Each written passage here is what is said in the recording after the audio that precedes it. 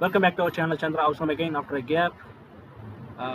In this today's tutorial, we will learn about how to work with the Composite Part Tool. Actually, let's learn about what is the use of this tool.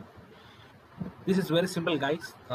This Composite Part Tool is mostly useful for when you want to export the parts into another CAD softwares or in any another CAD platform. Like usually, how does it works means it is used to make the bodies combine each other and make it as a single part, even if they are not contact with each other. Let me show you how does it works. Here you can see after the variable tool, this is called composite part. When you click on it, you can see it is asking entities. So we have several different parts here, right? Like surface and some thickened part, some faces and parts. Okay, so by using composite tool you can make this all parts into a single part. Like just we need to give the entities there.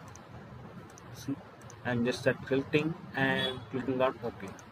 Now you can see these all parts are not being in part of here because we made this all parts into a one single composite part. So here it acts like a simple part. Even after made this into composite part, we can perform the other operations here. There is nothing restrictions about that. Okay, and if you can see, there is another button here closed. If you get closed, the whole part will turn into a single part, which means this all parts like a single part, and it it will not consider as a separate part. If you click on, if you do not uh, click on the closest tool, it acts like a composite part only, but it still remains as a separate parts. So you may get confusion. What is the use of this? Still, as I'm saying before, it is just for mostly useful for performing the exporting the parts, because when you're exporting and importing another CAD software, you may can see some defects or missing some parts in the file.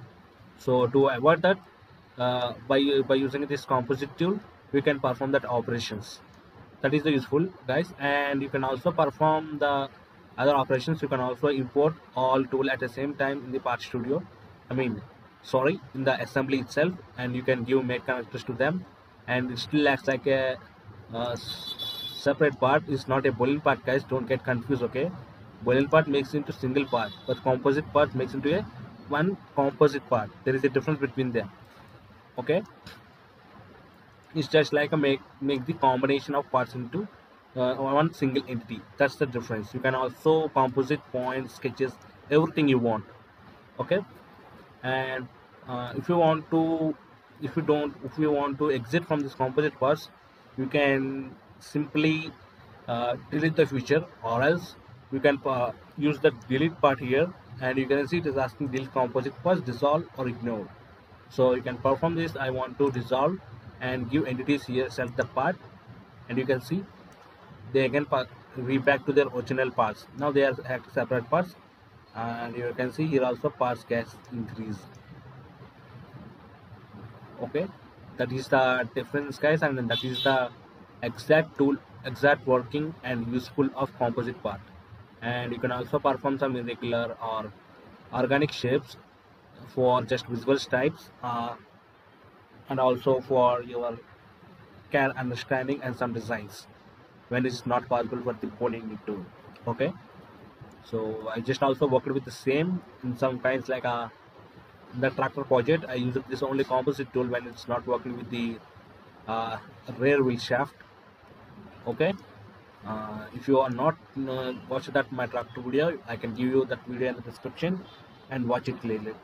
And guys, I already released the truss, what I my 15 days work of 21 parts of design, and I just uploaded. If you have missed it, please watch it and let me know how is it. And soon I'm going to teach you that kind of work with you guys and make you professional in the CAD designing.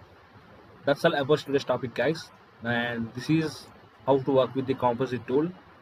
You can observe that I'm just like explaining you the simple tools now because of I'm having some classes, guys. So and then these parts are really heavy. We need to make you understand.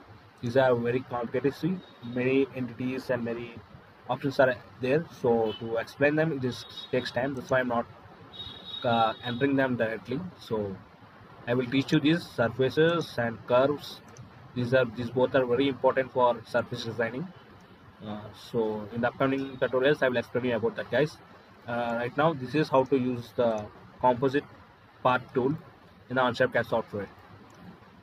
Thank you, guys. Thank you. If you have really get information about how to work with this, uh, uh, please do like, share, and subscribe our channel, guys. Thank you. Have a nice day.